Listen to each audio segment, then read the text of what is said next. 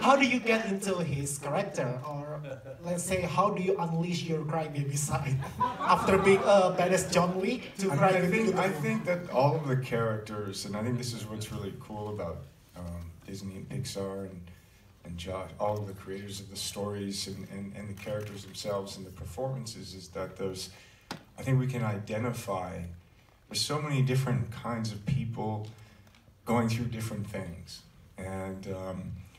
Duke Caboom just happened to be a crybaby and super with a big heart and brave, who loved life, and so I think that there's a bit of Duke Caboom in all of us.